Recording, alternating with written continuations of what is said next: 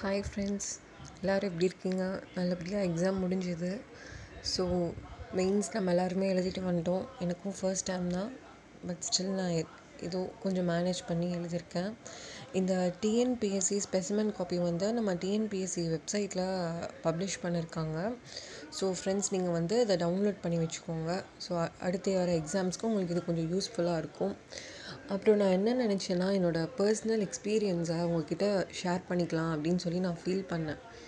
என்னென்னா, இது வந்து இந்த வாட்டி நமக்கு கொஷின் பேப்பர்னு சொல்லி தனியாக கையில் கொஷின் பேப்பர் கொடுக்கல.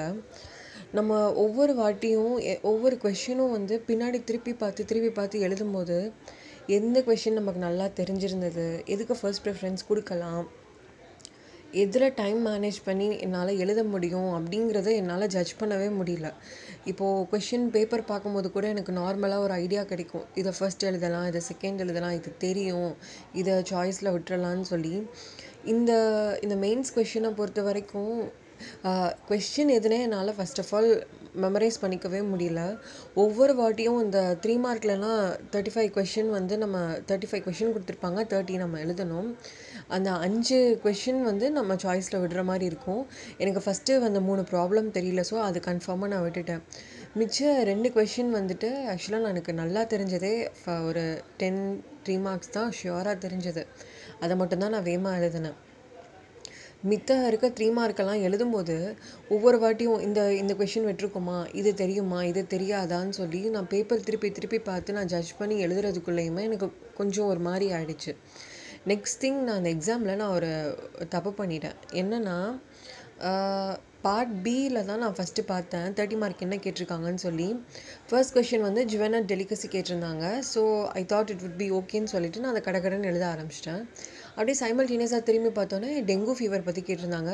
ஓகே, இதுவும் ரொம்ப தெரிஞ்ச ஈஸியான கொஷின் தானே, ஸோ இதையும் நம்ம எழுதிடலான்னு சொல்லிட்டு நான் வேகமாக எழுதி முடிச்சிட்டேன். அப்போ என்னை பொறுத்த வரைக்கும் 2 கொஷின் நல்லபடியாக எழுதிட்டோம் அப்படிங்கிற ஒரு சாட்டிஸ்ஃபேக்ஷனில் நான் 3 மார்க் எழுத ஸ்டார்ட் பண்ணுறேன். 3 மார்க் எழுதிட்டு இப்படி நான் சொன்னேன் இல்லையா, முன்னாடி திருப்பி பார்த்து எழுதிட்டு இருக்கும்போது தான் ஒரு இந்த 30 மார்க் பார்ட் ஏவை திருப்பி பார்த்துட்டு அப்போ தான் அதில் மென்ஷன் பண்ணியிருந்தாங்க, இந்த மாதிரி திஸ் ஆர் தட் பார்ட் ஏலேருந்து ஒன்று எழுதணும், பார்ட் பியிலேருந்து ஒன்று எழுதணும்னு சொல்லியிருந்தாங்க. அப்புறம் தான் நான் பார்ட் ஏல இருக்க கொஷின் தான் எனக்கு ரெண்டுமே அது அவ்வளோ ஷுவராக தெரியல. இந்த எலெக்ஷன் கமிஷன் வந்துட்டு எனக்கு லாஸ்ட்டு ஒரு 12:30 போல் தான் அந்த கொஷினை நான் எழுத ஆரம்பித்தேன். ஸோ லாஸ்ட் 10 மினிட்ஸ் என்னால் என்ன எழுத முடியுமோ அதை நான் எழுதிட்டு வந்திருக்கேன். மித்தபடி வந்துட்டு நான் ஃபீல் பண்ணலன்னு நான் சொல்ல முடியாது. நான் எக்ஸ்பெக்ட் பண்ண கொஷின்ஸ் எதுவுமே வரல. பட் ஓவராலாக நான் ஜட்ஜ் பண்ணும்போது it was a nice experience. ஒரு மெயின்ஸ் எக்ஸாமை வந்து எப்படி ஃபேஸ் பண்ணுறது அப்படின்னு சொல்லி நான் நல்லபடியாக அந்த எக்ஸ்பீரியன்ஸை நான் கண்டிப்பாக நான் என்ஜாய் பண்ணேன். அது எனக்கு ஒரு மாதிரி ஒரு பூஸ்டப்பாக தான் இருந்தது. ஓகே, நம்மளால் எழுத முடியும், நம்ம வந்து எழுதலாம், கம்ப்ளீட் பண்ணலான்னு தோணுச்சு. நெக்ஸ்ட்டு நான் யூஸ் பண்ண பென் வந்து என்னென்னு பார்த்தீங்கன்னா, ரெனால்ட்ஸ் ட்ரைமேக்ஸ் அப்படின்னு சொல்லி ஒரு பென்னை தான் நான் யூஸ் பண்ணேன். எனக்கு ரொம்ப கம்ஃபர்டபுளாக ரொம்ப ஈஸியாக இருந்தது அந்த பென். ஸோ கையை விட்டு வழுகவும் இல்லை, எனக்கு கை வலிக்கவும் இல்லை எழுத. ஹேண்ட் ரைட்டிங்கும் பார்த்திங்கன்னா கொஞ்சம் புரிகிற மாதிரி தான் இருந்தது. ரொம்ப கிறுக்கி வைக்கிற மாதிரி நான் எழுதலை, ஸ்பீடாக எழுதும்போது. ஸோ அந்த பென் வந்து நான் ஒருவேளை ப்ராக்டிஸ் ஆனனால எனக்கு ஈஸியாக இருந்திருக்கும்னு நினைக்கிறேன்.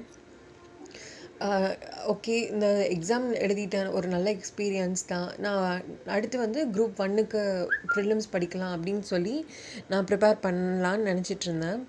அப்போ என்கிட்ட ஒருத்தவங்க வந்து கேட்டாங்க, நீங்கள் இந்த மாதிரி எக்ஸாம்ஸுக்கு படித்து எழுதுறீங்களே, நீங்கள் வேலை பார்க்க போகிற இடத்துல இந்த எக்ஸாம்ஸ் உங்களுக்கு எப்படி ஹெல்ப்ஃபுல்லாக இருக்கும் அப்படின்னு சொல்லி கேட்டாங்க. அப்போ நான் சொன்னேன், இந்த மாதிரி இது ஒரு குவாலிஃபிகேஷன் தான், இதை பேஸ் பண்ணி என் வேலை இருக்க போகிறது இல்லை. பட் ஸ்டில் ஒரு நாலேஜபிள் பர்சன் தான், ஒரு கேப்பபிலிட்டி இருக்கவங்க தான் ஒரு வேலையில் போய் உட்கார முடியும். அதுக்காக தான் அந்த எக்ஸாம்ஸ் வச்சு ஃபில்டர் பண்ணுறாங்க அப்படின்னு சொல்லி நான் சொன்னேன். அதுக்கு அவங்க என்ன சொன்னாங்க, இவ்வளோ கஷ்டப்பட்டு நீங்கள் டிஎன்பிஎஸ்சியில் படித்து ஒரு 20,000 ஒரு 25,000 நீங்கள் வாங்கும்போது இந்த 20,000 வந்து என்னென்னா ஒரு ஜேஏவோட ஸ்கேல் பே. ஜேஏ வந்து இப்போ அந்த 7th பே கமிஷன் படி டிஎன்பிஎஸ்சி ரெக்ரூட்மெண்ட்டில் போனாங்கன்னா அவங்க வந்து 19,500 வந்து அவங்களுக்கு பேசிக் பே. அதுலேருந்து ஹெச்ஆர்ஏ சிசிஏ எல்லாம் போட்டு அவங்க கைக்கு ஒரு 21,000 வரும்னு வைங்க. ஸோ இந்த 21,000க்கு நீங்கள் இவ்வளோ கஷ்டப்படணுமா, இவ்வளோ காம்படிட் பண்ணணுமா, ஏன் நீங்கள் அவ்வளோ ஹார்ட் ஒர்க் போடுறீங்க, இதுக்கு நீங்கள் ஒரு ஈஸியாக பிஸ்னஸ் வச்சு நீங்கள் சம்பாரிச்சிட்டு போயிடலாமே அப்படின்னு சொல்லி அவங்க என்கிட்ட சொன்னாங்க.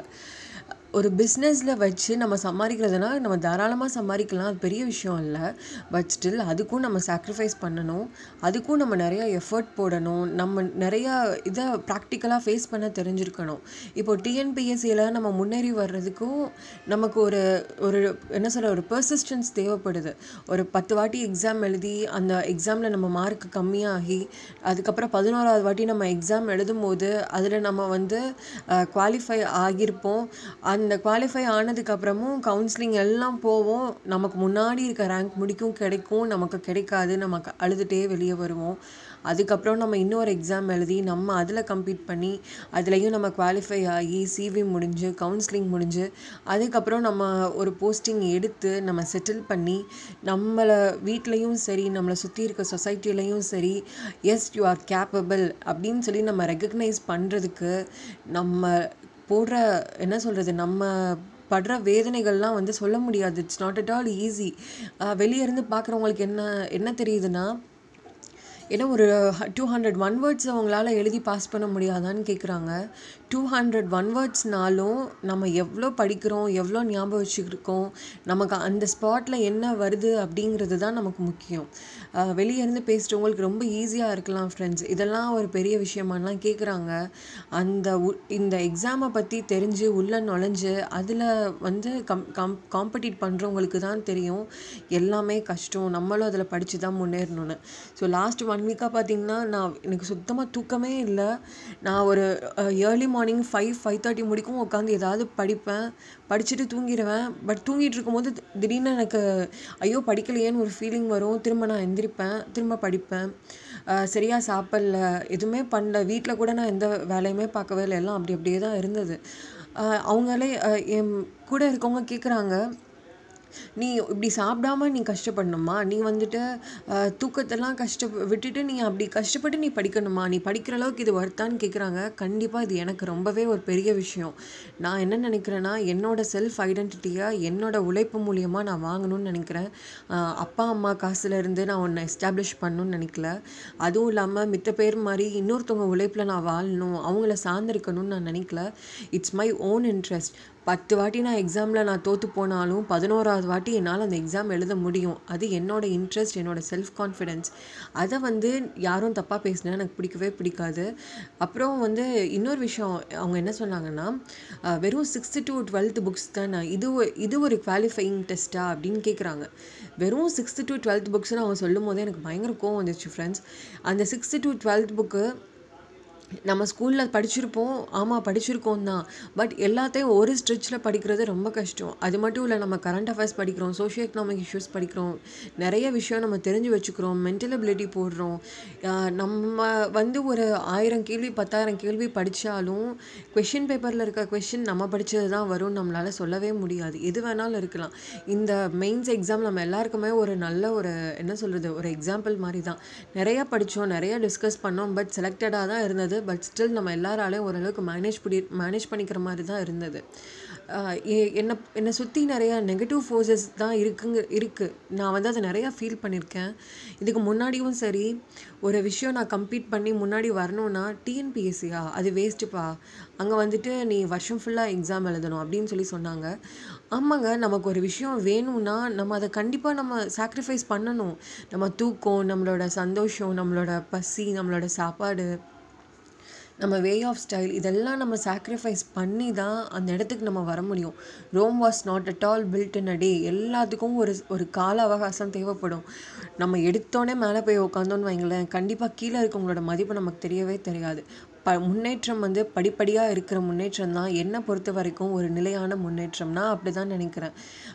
ஒரு இடத்துக்கு நம்ம போகணுன்னா அதுக்கு நம்ம கஷ்டப்படணும், வழியை நம்ம வந்து உணரணும், அந்த இடத்த அச்சீவ் பண்ணணும்னு சொல்லி நமக்கு ஒரு உள்ளேருந்து ஒரு வெறி வரணும். அதுக்காக நம்ம உழைக்கணும், பாடுபடணும். அப்போ தான் நமக்கு அந்த இதோட மதிப்பு கண்டிப்பாக தெரியும். அந்த இடத்துக்கு நம்ம ஒன்ஸ் போயிட்டோன்னு வைங்களேன், நமக்கு இந்த பின்னாடிப்பட்ட கஷ்டத்தை நம்ம மறக்கவே மாட்டோம். ஸோ நம்ம ஃபேஸ் ஆஃப் லைஃப்பில் நம்மளோட அனுபவம் நம்மளை கொஞ்சம் கொஞ்சமாக செதுக்கிக்கிட்டே தான் வரும். எனக்கு அவங்க நேற்று என்கிட்ட பேசினாங்க. எனக்கு ஒரு மாதிரி டிஸ்கரேஜிங்காக இருந்தது. பட் ஸ்டில் அவங்க பேசின எல்லாத்துக்குமே நான் பதில் சொல்லிட்டேன். என்னோடய ஓன் இன்ட்ரெஸ்ட்டை பொறுத்தது. நான் யாரையும் படிக்க வேணான்னு சொல்லலை. அவங்க என்கிட்ட கொஷின் பண்ணவங்களுக்கும் நான் ஒரு ஆப்ஷன் கொடுத்தேன். உங்களால் முடிஞ்சால் நீங்கள் வேணால் ஒரு எக்ஸாம் எழுதி வேணால் கிளியர் பண்ணி பாருங்களேன்.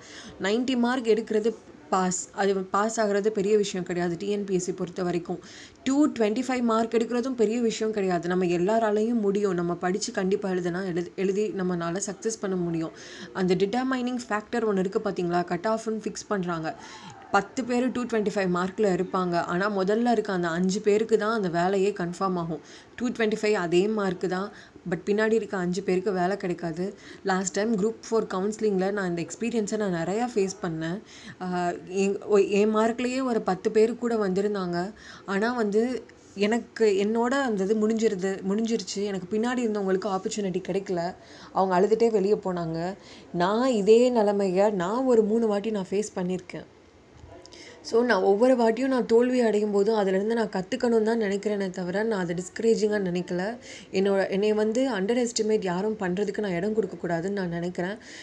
ஸோ ஃப்ரெண்ட்ஸ், இதை உங்களுக்கு நான் என்ன சொல்கிறேன்னா, நீங்கள் உங்களோட எய்மில் ஃபோக்கஸ்டாக இருங்க. உங்களை சுற்றி இருக்கவங்க எப்போயுமே இப்படி தான் பேசுவாங்க, உன்னால் முடியாது.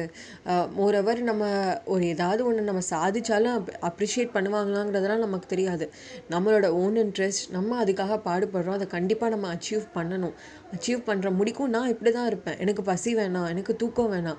என் எய்முக்காக என்னால் எவ்வளோ போராட முடியுமோ நான் அப்படி தான் போராடுவேன். இதில் அவங்களுக்கு என்ன ப்ராப்ளம் தெரில. மேபி அவங்களால படிக்க முடியலன்னு நினச்சாங்களான்னு எனக்கு தெரியல. நான் எக்ஸாம் நல்லா பண்ணியிருக்கேன்னு சொல்லும் போது அவங்க அப்ரிஷியேட் பண்ண கிடையாது. அதுக்கப்புறம் என்கிட்ட இந்த கொஷின்ஸ் எல்லாம் அவங்க கேட்க எனக்கு ரொம்ப ஒரு மாதிரி ஆயிடுச்சு. என்ன ஒரு உழைப்பை அவங்க எப்படி பேசுகிறாங்க. அவங்க என்ன சொன்னாங்க, ஒரு 20,000 மாதம் சம்பாதிக்கிறது நான் ஈஸியாக நான் பிஸ்னஸ் எஸ்டாப்ளிஷ் பண்ணிடுவேன். அந்த பிஸ்னஸ் எஸ்டாப்ளிஷ் பண்ணுறதும் அவங்களுக்கு ஈஸி கிடையாதுங்க. இன்வெஸ்ட்மெண்ட் எல்லாத்துலேயுமே முக்கியம். பிஸ்னஸாக அவங்க எஸ்டாப்ளிஷ் பண்ணணுன்னா அதில் அவங்களுக்கான இன்வெஸ்ட்மெண்ட் என்ன, மணி. பட் நம்மளோட எக்ஸாம்ஸில் நம்மளோட ரெகக்னிஷனை நம்ம உருவாக்கணும்னா நமக்கான இன்வெஸ்ட்மெண்ட் என்னென்னா நம்மளோட படிப்பு, நம்மளோட உழைப்பு. அதுதான் நம்மளோட இன்வெஸ்ட்மெண்ட். அதை நம்ம ஃபுல் ஃப்ளெஜ்டாக கொடுப்போம். கண்டிப்பாக நம்மளும் சக்ஸஸ்ஃபுல்லாக வரலாங்க. இது எத்தனையோ பேர் கூட நம்ம கம்பீட் பண்ணுறோம். நம்ம கேப்பபிலிட்டி இருக்குது, நம்மளோட இன்ட்ரெஸ்ட் இருக்குது. அதுக்கிடையில் மித்த பேர் பேசுகிற தாட்ஸுக்கெலாம் நம்ம ஏன் இடம் கொடுக்கணும்? So stay focused friends. நான் இது உங்ககிட்ட சொல்லணும்னு தோணுச்சு. ஏன்னா நிறையா பேர் இப்படி தான் டிஸ்கரேஜ் பண்ணி பேசிகிட்டே இருக்காங்க. அடுத்த வாட்டி நம்ம எக்ஸாம் எழுதும் போது நமக்கு தோல் கொடுத்து நிற்கிறதுக்கு யார் இருப்பாங்களா இல்லையானா நம்ம கவலைப்பட தேவையில்லை. நம்ம தான் self help is the best help. நம்ம தான் சப்போர்ட்டிவாகவே இருக்கணும். நம்ம தான் நம்மளை தூக்கி விடணும். இப்போ இருக்க சினாரியோ படி பார்த்திங்கன்னா நம்ம கீழே விழுந்தால் தூக்கி விடுறதுக்கு ஆள் கிடையவே கிடையாது. கீழே விழுந்துட்டானா அப்பா ரொம்ப சந்தோஷம்டா அப்படின்னு சொல்லி நம்ம மேலே ஏறி அவங்க போயிட்டே இருப்பாங்க. அப்படி இருக்கும்போது நம்ம கையை ஊண்டி காலை ஊண்டி கஷ்டப்பட்டு வலிச்சாலும் ரத்தம் வந்தாலும் நம்ம தான் எந்திரிச்சு நிற்கணும். நம்ம எந்திரிச்சு நின்னோன்னு வைங்களேன், அப்போ என்ன தெரியுமா சொல்லுவாங்க, பரவாயில்லப்பா எவ்வளோ அடிபட்டாலும் மேலே ஏறி வந்துட்டான் அப்படின்னு சொல்லுவாங்க. அப்போ நம்ம கீழே விழுந்திருக்கும் போது அதே பர்சன் தான் சொல்லியிருப்பாங்க, நான் அன்றைக்கே சொன்னேன் நீ தகுதிக்கு மீறி ஆசைப்படுற, இப்போ நீ கஷ்டப்படுறன்னு சொல்லி. ஸோ அந்த பர்சனோட நம்மளை கிரிட்டிசைஸ் பண்ணுறவங்களோட பர்சனாலிட்டி எப்போ வேணாலும் எப்படி வேணாலும் மாறும். அதுக்காக நம்மளை மாற்றிக்கக்கூடாது. நம்ம இப்படி தான் இருக்க போகிறோம். நான் இது தான், நீ என்ன வேணாலும் என்னை டிஃபைன் பண்ணிக்கோ. ஐ நோ வாட் ஐ ஆம், ஐ நோ ஹூ ஐ ஆம். ஸோ நான் இப்படி தான் இருக்க போகிறேன். என்னோட எய்ம் இது தான், என் கோல் இது தான். நான் அதில் தான் ஃபோக்கஸ்டாக இருக்க போகிறேன். இந்த எக்ஸாம் நான் என்னால் முடிஞ்ச ஹார்ட் ஒர்க் நான் கொடுத்துருக்கேன். உன்னால் முடியுமா, நீயும் ட்ரை பண்ணு. பட் இதில் நான் தோத்தாலும் பரவாயில்ல, நெக்ஸ்ட் எக்ஸாம் கண்டிப்பாக நான் இதை விட நல்லா தான் பண்ணுவேன். Knowledge is always wealth. நம்ம கற்றுக்கிறது என்றைக்குமே நமக்கு வீண் போகவே போகாது. ஸோ ஃப்ரெண்ட்ஸ், நீங்கள் எல்லோரும் தொடர்ந்து படிச்சுட்டே இருங்க. ஒரு கொஷின் எழுதலை அது எழுதலைன்னு சொல்லலாம் நீங்கள் மனசு கஷ்டப்படாதீங்க. நான் இந்த ஒரு 2 இயர்ஸ் இதெல்லாம் ஃபேஸ் பண்ணி இப்போது என்னை நானே செல்ஃபாக மோல்ட் பண்ணனால உங்கள் எல்லாருக்கும் இதை நான் ஷேர் பண்ணுறேன். உங்களுக்கு யூஸ்ஃபுல்லாக இருக்கும்னு நான் நினைக்கிறேன். கண்டிப்பாக உங்களோட கமெண்ட்ஸை நீங்கள் எனக்கு சொல்லுங்கள். நம்ம எந்த ஒரு அச்சீவருமே ஆரம்பத்தில் ஒரு ஸ்டார்டராக தான் இருந்திருப்பாங்க. இப்போ நம்ம அச்சீவராக இருக்கணும்னு ஆசைப்பட்டோன்னா நம்ம ஒரு பிகினராக இருப்போமே, அதில் எந்த தப்புமே கிடையவே கிடையாது. என்னோட பர்சனல் ஒப்பீனியன் ஃப்ரெண்ட்ஸ். இது என்னோட பர்சனல் தாட், என்னோட பர்சனல் எக்ஸ்பீரியன்ஸ். இது உங்ககிட்ட நான் சொல்கிறேன். இது கண்டிப்பாக உங்கள் லைஃபுக்கு ஏதாவது ஒரு வகையில் ஹெல்ப்ஃபுல்லாக இருக்கும்னு நான் நம்புகிறேன். நம்ம குரூப் ப்ரிலிம்ஸ் நல்லபடியாக பண்ணுவோம். நம்ம படித்த கரண்ட் அஃபேர்ஸ் அதில் நம்ம கண்டிப்பாக வரும். அது நமக்கு ஹெல்ப்ஃபுல்லாக இருக்கும். நம்மளை வந்துட்டு வர முடியாதுன்னு சொன்னாங்க முன்னாடியே நம்ம வந்து காட்டுவோமே. வந்து காட்டினதுக்கப்புறம் அவங்க நம்மளை வந்து பார்க்கட்டும். சரி என்னடா நம்ம எவ்வளோ பேசினோம், பட் ஸ்டில் அவங்க பாரு, அவங்க ஹார்ட் ஒர்க்கிங் பர்சன் தான், ஸோ தே டிசர்வ் இட் அப்படின்னு சொல்லிட்டு அவங்க போயிடுவாங்க. ஸோ ஃப்ரெண்ட்ஸ், கண்டிப்பாக நீங்கள் படிங்க. நம்ம எல்லாருமே சாதிக்கலாம். எல்லாருமே சாதனையாளர்கள் தான். ஒரு எக்ஸாம் வந்து நம்மளோட எதையுமே டிட்டர்மைன் பண்ணவே பண்ணாது. So stay focus friends. உங்கள் கமெண்ட்ஸ் எல்லாத்தையும் நீங்கள் எனக்கு கண்டிப்பாக சொல்லுங்கள். பர்சனல் ஒப்பீனியன்ஸ் இருந்ததுன்னா நீங்கள் எனக்கு மெயில் பண்ணுங்கள்.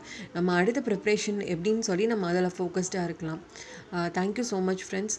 Please stay connected.